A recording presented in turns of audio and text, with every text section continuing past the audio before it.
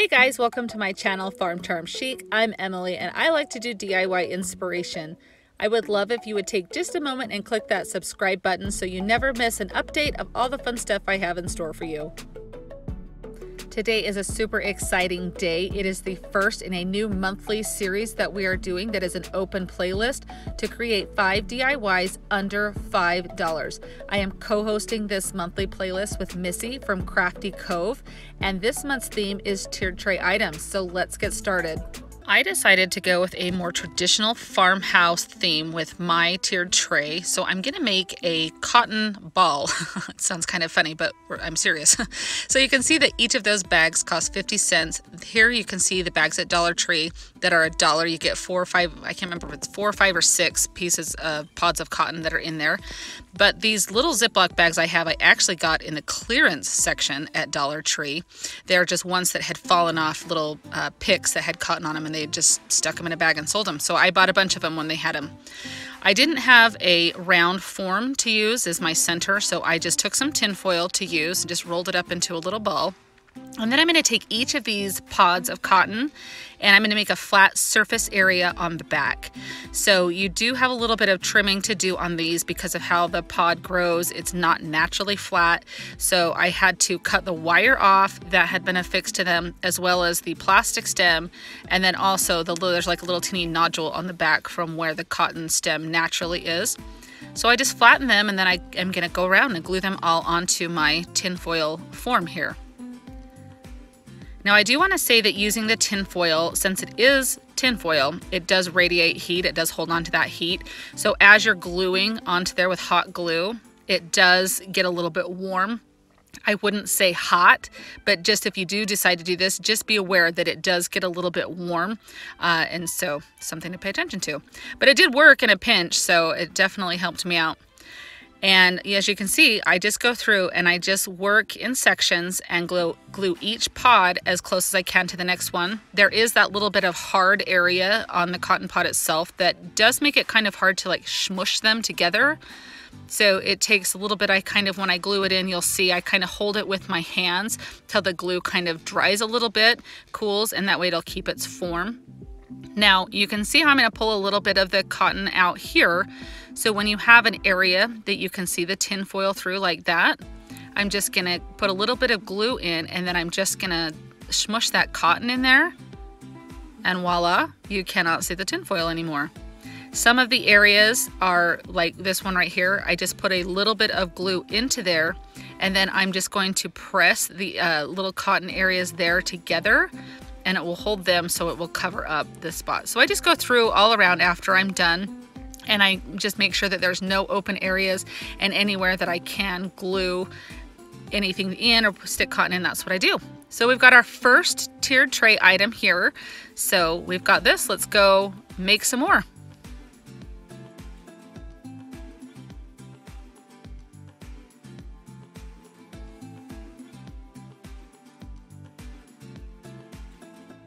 So Hobby Lobby sells these little packages of wood platforms for I think like $2.99. You can get them when they have their wood on sale. Sometimes they'll be on part of the wood sale, sometimes they're not. But anyway, I think it comes with 5 in a pack, and I'm just using 1. And I'm going to take my emery board here, and I'm going to go all the way around and soften all of those harsh edges. They have a very crisp cut to them, and I want to make this look very aged and very weathered, I guess. Let's go with that. So I'm just going to go around all the edges, as you can see here, and then once I'm done with that, I'm going to wipe it down to get all of the dust particles off.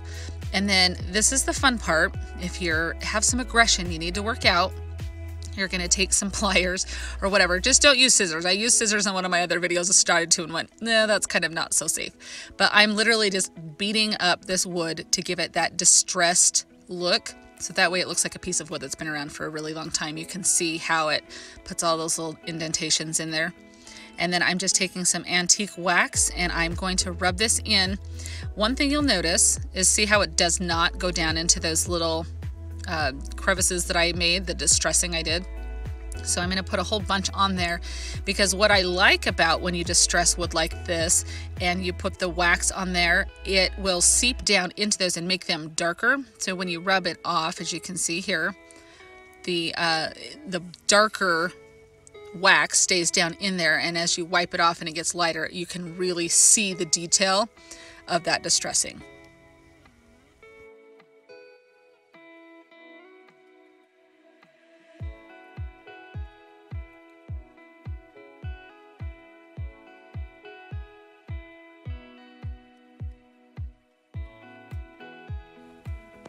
I'm gonna take this candlestick holder that I bought at Hobby Lobby when it was 50% off, and I am going to end up gluing this to the little wood platform we have to make a little riser for our tiered tray.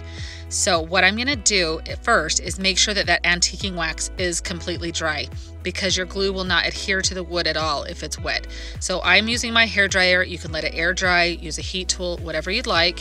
If you want a permanent hold, use the E6000, that will make it permanent. I am just using hot glue because I do want to be able to change this up if I decide to either do a different top or use the candlestick holder for something different.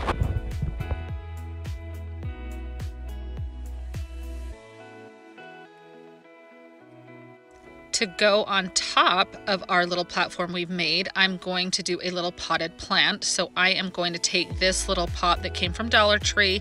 It came with 2 in a package, and I'm going to completely cover it with white paint. You of course can use whatever pot you may already have at home. You don't need to paint it if you don't want to. This is totally customizable for how you want to do it. I'm just liking the white look on this particular tiered tray that I'm doing, so that's why I'm going ahead to do the white paint. I do paint down just a little bit in the top, so when you see into it, it all looks white. Now I'm gonna take a little piece of styrofoam that I have left over from another project, and I'm gonna cut just the teeniest little piece off, and I'm going to press that down into the pot. And so that way when we stick our flowers in there, they will have something to stick to so they don't move all around. I take one Dollar Tree spring floral pick and I cut all of the stems off, and then I cut them to the size, the height that I want them to, and place them all around. I did decide that these little feather leaves did not work really well for what I'm doing with it, so I did cut those off, and I will save those for another project. So here is the little platform. I just love the distressed look of the wood, how it matches the distressed look of that candlestick. I just think that is so cute. And I'm going to take our little pot that we made to go with it, and it's going to lay sideways on there to give a little bit of softness to the tiered tray. So here we go, on to the next one. I am so excited that we are launching our brand new 5 under $5 DIY challenge series. On the 5th of every month at 5 Eastern Time, we will release a new playlist that has all sorts of fun creators creating 5 DIYs for under $5 each. The theme for May is tiered tray items, so all of the creators have created 5 DIY tiered tray items that cost under $5 each for you. If you are a creator and want to participate in this playlist, definitely message myself or Missy to get more information. For those of you who are just watching along and enjoying the fun DIYs we have for you, click on that playlist in the link below, and I hope that you are amazed with the fun talent that you see, and please consider subscribing to those DIYers that you connect with and support their channels. So now let's get back to making some more tiered tray items. Now I'm going to take one of these wood planks from Dollar Tree, and we're just going to make a little sign that says Farmhouse on it. So I'm choosing to make mine very simplistic, very white, and guys, I am not distressing this at all. It's shocking, I know. Anyway, I'm going to cover all completely in white paint, front, back, and sides. And just make sure, it is a very light color of wood, so you may be able to get away with 1, possibly 2 coats of paint, so not a whole lot. I do cut the word Farmhouse out on my Cricut. You can hand do it, you can use a stencil, you can have it say whatever you want. This is just how I'm choosing to do mine. I actually don't have a little sign that says Farmhouse, so which is also shocking. So anyway, I just go ahead and I'm weeding this out. And this was actually just this font and everything. I don't even know the name of the font because it was just a design that was in Design Space already done for me. So I just cut that out, and I'm using my transfer paper here. And guys, I cannot find my little scraper to use my transfer paper with. So I've been using like the wooden craft sticks, or even like I think I've got like a paint stick that I end up paint stir stick that I end up using, which works fine, but somehow I've got to find that or get a new one. I don't know. Anyway, so then I'm just gonna try my best to center this onto this little sign, and I get it wrong the first time and have to take it off because there's a little tail on the F that kind of goes off. So as I'm placing it down, I go, oh, whoops, not so centered, which happens, but luckily you can pull it up and I can redo it here.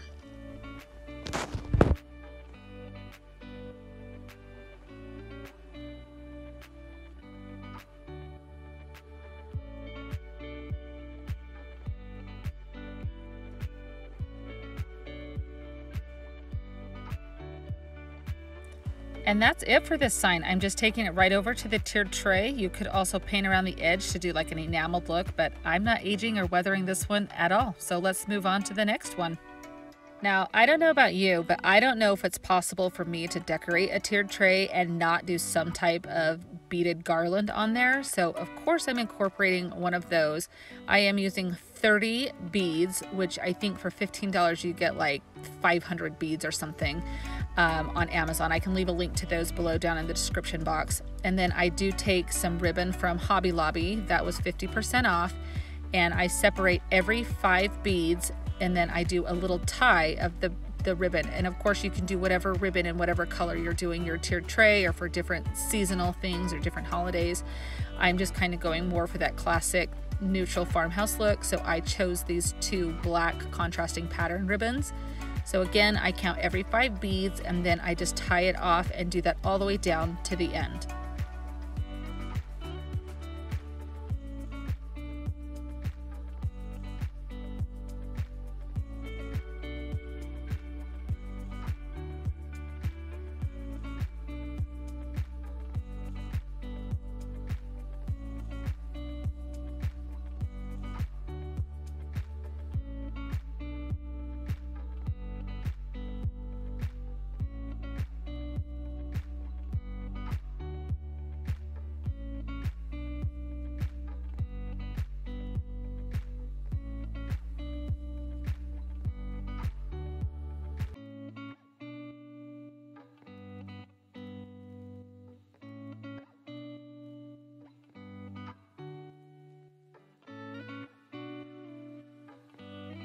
I decide at this point that my little ties are a little long, so I do go through and just trim them up to be a little bit more subdued or tame. But you can leave these obviously as long or as short as you want. I just felt like with the size of my tiered tray and everything, I didn't want the ribbons to completely take over. I then make a tassel, so I just do a loop of the twine around my hand, and then I'm going to pinch it off, not quite in the middle, maybe like 1/4 of the way down, 1/3 of the way down, maybe even. And then I take another strap of twine and I tie that into a knot to hold it. That's gonna make your upper loop that you're gonna use to fasten it to the beaded garland. And then I just wrap that around here. And when I get as many wraps around as I decide that I want, I trim it off, and then I just use my hot glue gun to glue this down. I do use my makeup spatula, which I had so many people comment to me on my last video that they now sell those makeup spatulas at Dollar Tree. So I have not seen them at mine, so definitely check that out because that is amazing if they have them there. And then I just strap this on. I put the twine through the loop, and then I just tie it on. I just do a traditional knot. I get the tassel facing the way that I want before I make sure that that knot is pulled tight.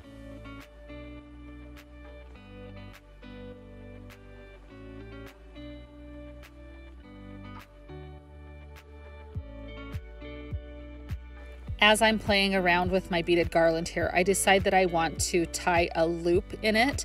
I feel like sometimes with a loop, it is fun to either put over a jar or a bottle or something, but I feel like you can also get them to lay a little bit nicer in a tiered tray if they have a loop in them. And I'll show you what I mean when I put it in.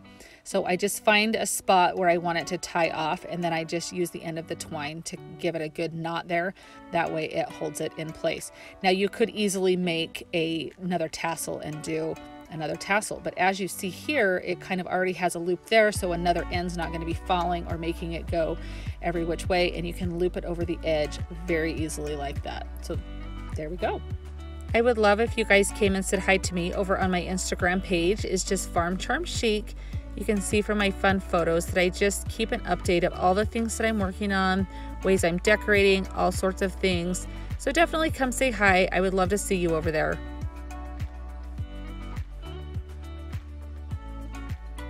Now for our fifth and final tiered tray item, I'm taking this square sign from Dollar Tree. You can use just a plain piece of wood. You can use any shape of sign, but something that's, and actually depending on your tiered tray, something that can stand up by itself, but how I end up placing this in, it actually has something that it can rest on. So I'm just going to give it a plain white coat of paint all the way around. And I actually used just a little, I think that's like a spackle container. I set it on to get it off of the table to give a little bit of area. And I do just use my hair blower to go in. And you can see I have a little helper here. This is my little boy that absolutely loves to paint. So he's here helping me make sure that this sign gets all of the coverage that it needs. So you can take a look at his mad painting skills here.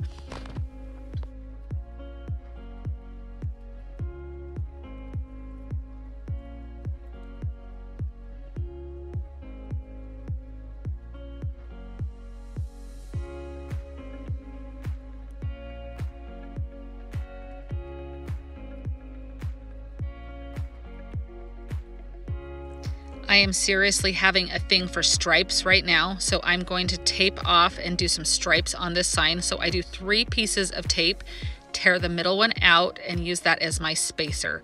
And so then you can kind of see I'll place another one down and I'll tear that middle one out, and I do that all the way down the sign.